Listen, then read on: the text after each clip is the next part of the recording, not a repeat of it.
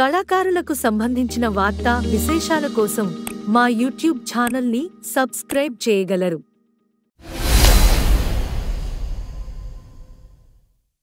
కాళకూరి నారాయణరావు గారు రచించిన నాటకం వర విక్రయం మనవి. నాటకంలో ఉన్న అలనాటి పటిష్ట సమాస భూయిష్టమైన భాషను ఈనాటి ప్రేక్షకులకు అనుగుణంగా అక్కడక్కడ కొన్ని కఠిన పదాలను సవరించుకుంటూ కొన్ని పద్యాలను సందర్భం కోసం గర్జన చేస్తూ కవి హృదయానికి కవి ఆత్మకు ఎక్కడా భంగం రానియకుండా విభుద వరుల వలన విన్నంత కన్నంత తెలియవచ్చినంత మేము తేటపరుస్తున్నాం. రసహృదయులారా, మా మీద దివ్యాశీసులతో నాటకాన్ని చూడవలసిందిగా మనవి.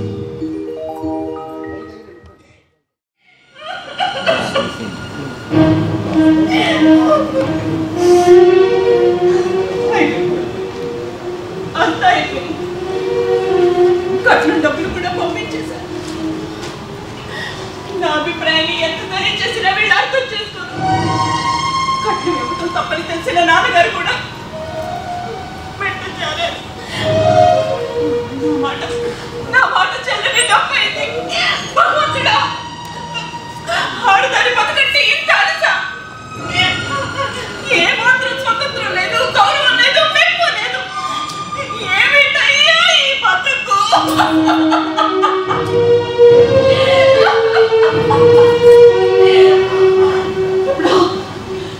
ఇప్పుడు నేనేం చేయాలి? ఏం చేయాలి? మెడకు తాళి కట్టించుకోవటమా? తల్లిదండ్రుల్ని ఎదిరించటమా? భగవంతుడా, ఏది నాకు తాళేది? భగవంతుడా, అయ్యో. కాళీ, నువ్వు ఈ సాహసానికి కళ్ళు మూసుకుని సిద్ధపడు. మానాన్ని కాపాడుకోలేకపోతే మానవతి అనిపించుకోలేవు. చెడు నుంచి తప్పించేదే స్నేహం, పాపం లేనిదే పని, పుణ్యం సంపాదించేదే బుద్ధి, అనుభవించేదే ఐశ్వర్యం, స్వాతంత్రం కలిగించేదే జన్మ, మర్యాద కాపాడుకున్నవాడే మగాడు, మానం దక్కించుకున్నదే యువతి. లేచి మీ అమ్మకి నాన్నకి ఉత్తరం రాసి ఈ అవమానకరమైన ఆడజన్మ ఇంతటితో విడిచిపెట్టు.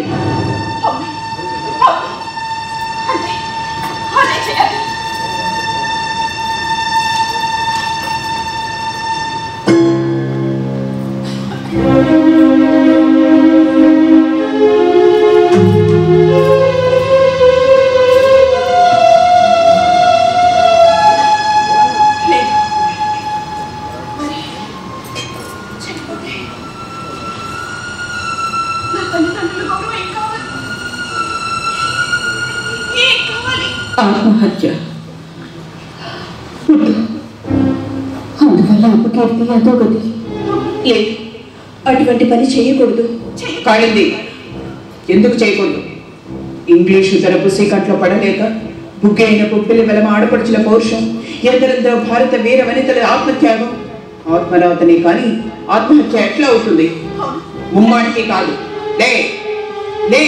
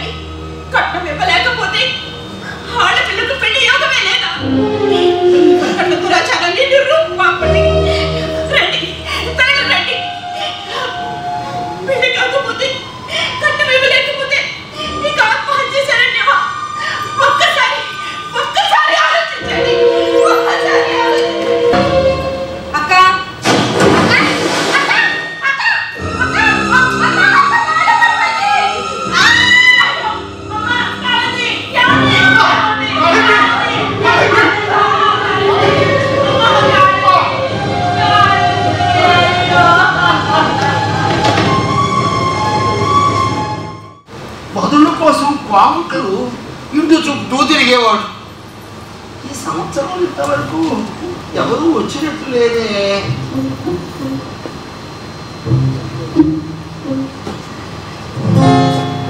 బాబు బట్టలు కొనుక్కోవాలి, జీతం ఇస్తారా? ఈ బట్టలు పోడు కాదు, ఎందుకురా బట్టలు? గాంధీ మహాత్ముడు చూడరా ఎంత గావంచాలు పెట్టుకొని తిరుగుతున్నాడు. గాంధీ గారిని పొగుడుతారు కానీ మరి మీరు కద్దరు కట్టరే? ఆ విషయంలో ఆయనకు మతి లేదురా. కట్టు కట్టు అంటాడే కానీ ధర తగ్గే సాధనం చూడడం లేదు. అంతేలేండి, మీకున్నంత మతి ఆయనకి ఎక్కడుందిలే కానీ మరి నా జీతం మాట ఏంటండి? చూద్దామనే. సరే అని అమ్మగారు ఏం చేస్తుంది లోపల? ఇంక గదిలో కూర్చొని కథలు చదువుకుంటున్నాను. నా గదిలో రాకపోతే మీకు ఎన్నిసార్లు చెప్పాను వైపుకి ఎందుకయ్యా? ఏ వైపుకి వెళ్ళకుండా ఎలా ఉంటారండి?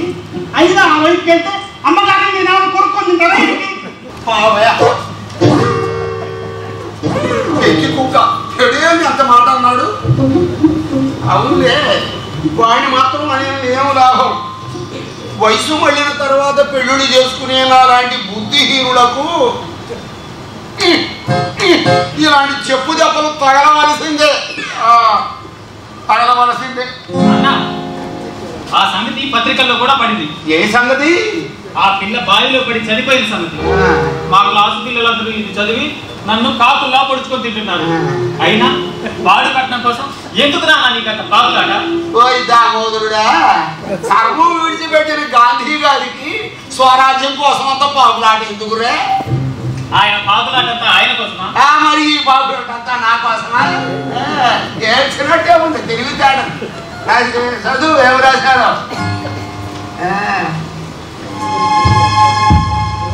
మా పట్టణంలో పుణ్యమూర్తుల పురుషోత్తమరావు పంతులు గారి కుమార్తెను దుగ్ధాగ్రేసర చక్రవర్తి సింగరాజు లింగరాజు గారు తన కొడుకు చేసుకోవడం కోసం 5,500 రూపాయల కట్నం ఖాయం చేసుకొని ఆ డబ్బు పెళ్లికి ముందే కాజేశారు.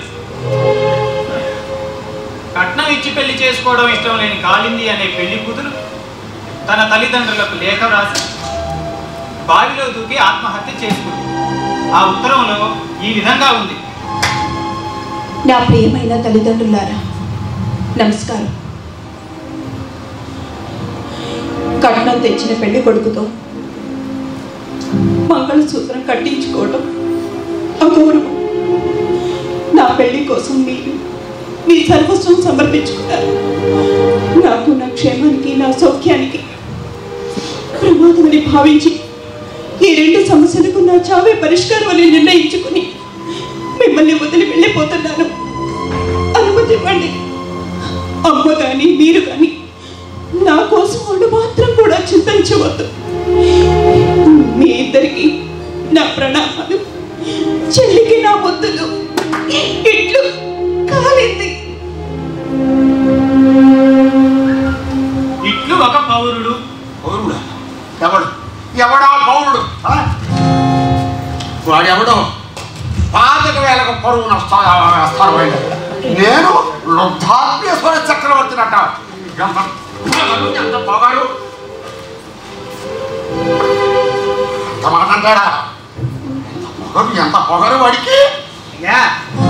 మిమ్మల్ని అంత మాట అనగలిగిన వాడు ఎవరండి ఊళ్ళో? రారయ్యో, రా కూర్చో.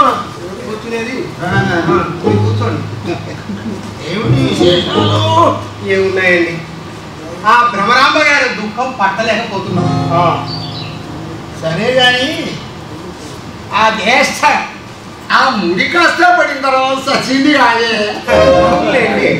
అలా జరుగుంటే ఆ భూమి దక్కి, ఆ నగలు దక్కి, కట్నం డబ్బులు దక్కి మళ్ళీ కొత్త కట్నానికి సిద్ధం. అదే అదే నా వారందరూ కూడా. చావుకే ఎప్పుడైనా చావచ్చు, కాస్త సందర్భానుసారం చూసి చావచ్చు. సరే, ఆ సొమ్ము మాట ఏమైనా వచ్చిందా? ఆ మాట కోసమే నేను వచ్చింది. అదంతా తేలిగ్గా ఉందా ఏమిటి? నేను ఎంత కష్టపడ్డాను, నాకెంత ఖర్చు అయిందో తెలుసా? ఆ నష్టం మినహాయించుకుని మిగిలింది ఇవ్వండి. ఇవ్వకపోతే కోర్టులో వేస్తారు. సాక్ష్యం సాక్ష్యమా? మీరు ఇచ్చిన రసీదులే.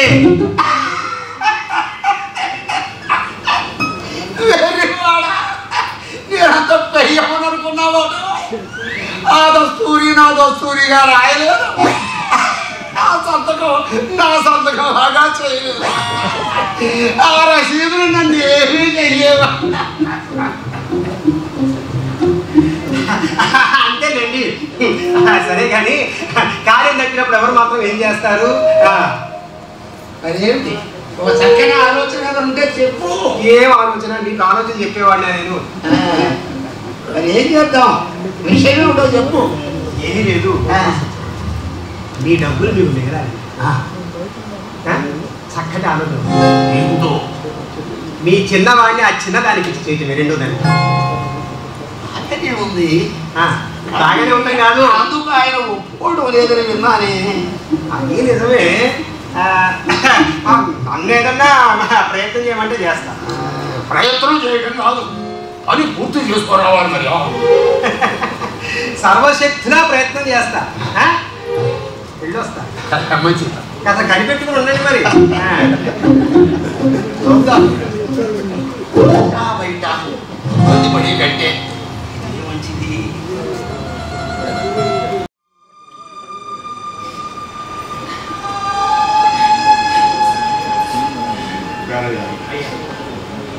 ఆ లింగరాజు గారు ఏమంటాడు? ఏమంటాడండి? ఏం చెప్పమంటారు? మీరా కోర్టు మెట్లు ఎక్కేవాడు కాదు, ఆ సంగతి అతగాడికి తెలుసు. మీరు ఒక సాధు వ్యక్తిత్వం అని అట్టే వీధిలోకి వచ్చే రకం కాదని తెలుసు. అది తెలిసే మహా ముందుకేసి కూర్చున్నాడు. ముందు కూడా ఏం చేస్తే బాగుంటుందంటారు? నేను అదే ఆలోచిస్తున్నాను. అంత కట్నం సొమ్ము వదులుకోవటం ధర్మం కాదు, అలాగని కోర్టు మెట్లు ఎక్కడం అంతకంటే ధర్మం కాదు. చేద్దాం. ఏమో అన్నీ నన్ను అడుగుతూ ఉంటారు, ఏం చెప్పలేము. అది భక్తులు గారు అన్నీ ఆలోచిస్తే నాకు చక్కటి ఆలోచన వచ్చింది. చెప్పమంటారా? చెప్పండి. ఏమీ లేదు, ఈ చిన్నదాన్ని ఆ చిన్నవాడికి ఇచ్చి చేస్తే సరిపోతుంది. కట్నం సొమ్ము నష్టపోయినా పర్వాలేదు, కానీ ఈ కథలతో సంబంధం నాకు ఇష్టం లేదు. పరువు లేదు, ప్రతిష్ట లేదు, పాపభీతి లేదు. డబ్బు డబ్బు డబ్బు డబ్బు తప్ప వేరే లోపం లేదు. అటువంటి వారితో సంబంధం పెట్టుకోవడం కంటే పరువు గల వారి కాళ్ళ వేళపడి బ్రతిమాలుకోవడం అయ్యాడు. మీరు శాంతించాలి. మీరు శాంతించి ప్రశాంతంగా ఆలోచించాలి.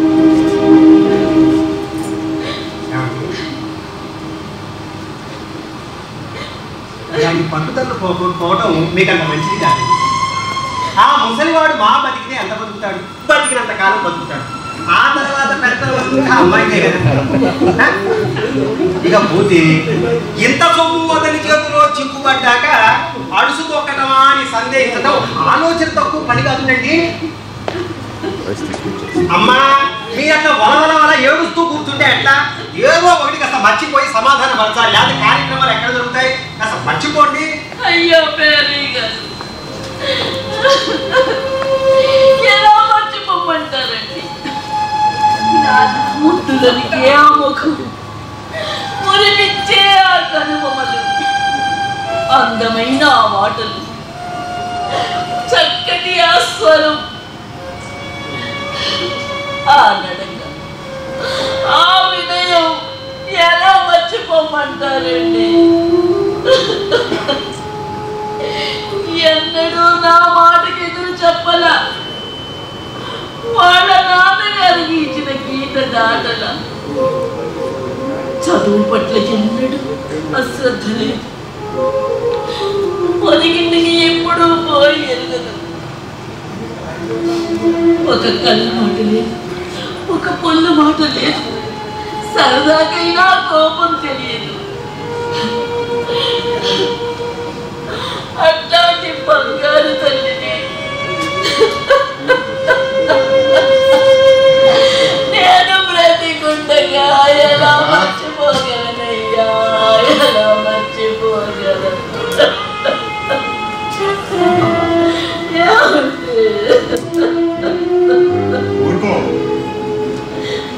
ఇలా పగలనక రాత్రనక ఏడుస్తూ ఈ పిల్లలు అమలు కొడతావా? ఎవరు మాత్రం ఉంటారు చెప్పు. నాటకంలోని పాత్ర తన పని అయిపోగానే తెర వెనక్కి వెళ్ళిపోయాడు. అందరూ వెళ్ళిపోవాల్సిన అంతేనమ్మా, అంతే. మనసు కాస్త కుదుట పడుచుకోవాలి. బొమ్మలాటగాడు ఏం చేస్తాడు? ఏ పాత్రని అవసరమైతే ఆ బొమ్మని తీసుకొస్తాడు. ఆ పాత్ర అవసరం అయిపోగానే ఆ బొమ్మని అడుగున పడేస్తాడు. భగవంతుడు కూడా అట్లాంటి వాడేనమ్మా. ఎందుకమ్మా 20 ఏళ్ల నుంచి నాతో ఉన్న పొడుగుకుండు ఈ మధ్య టఫీ అని పగిలిపోతుంది. ఏం చేశారమ్మా?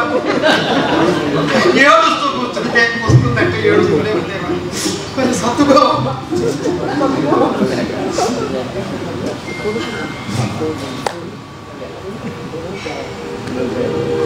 అమ్మాయి పెళ్లి విషయంలో నీ అభిప్రాయం?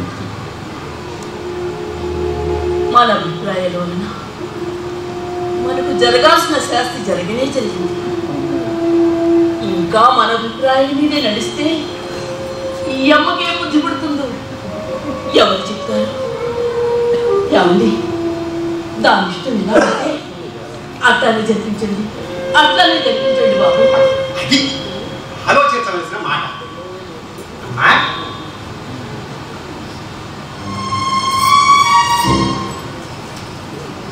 ఆ పిల్లవాడిని నీకు ఇచ్చి చేయమంటావా?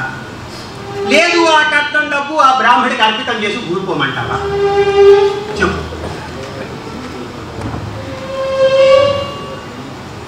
ఆయన అడిగే మాకు సమాధానం చెప్పరా?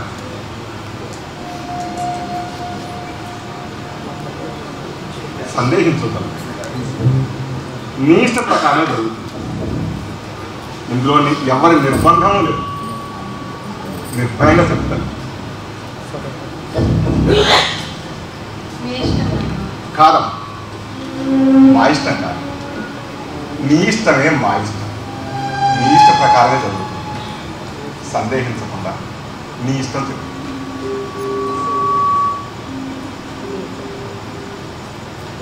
నాన్న, ఈ పెళ్లికి సంబంధించిన ఇతర విషయాల్లో కూడా నా ఇష్ట ప్రకారమే జరిపిస్తాను.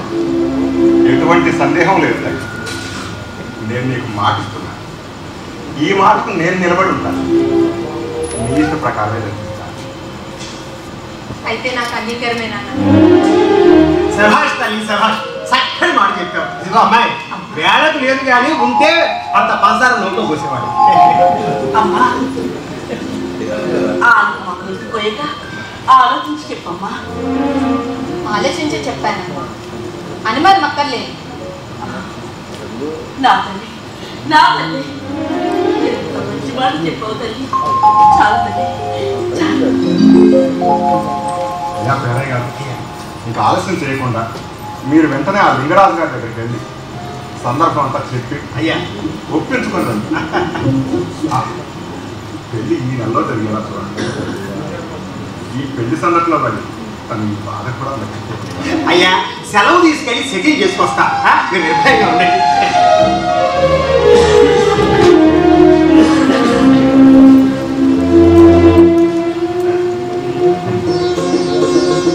వయసుకు చిన్నదానివైన ఆలోచనలో మాకంటే ఉన్నతంగా మీ అక్క చేసి మాకు తీరని దుఃఖం మిగిలింది. కానీ నువ్వు మాత్రం నాన్న, అలా ఏం జరగదు నాన్న.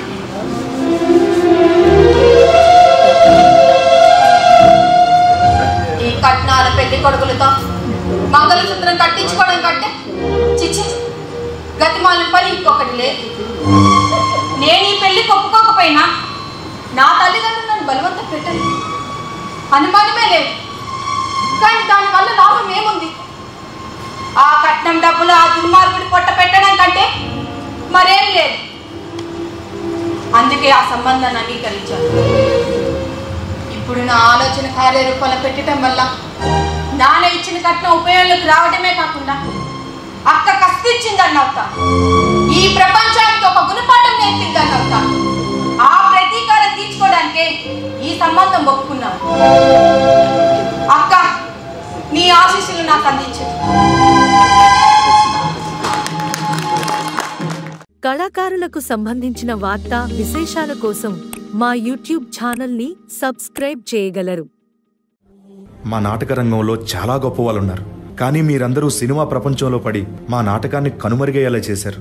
అయినా సినిమా పుట్టిందే మా నాటకం నుంచి, సినిమా నటులు వచ్చిందే మా నాటక రంగం నుంచి. దానిని మర్చిపోతే ఎలా సార్?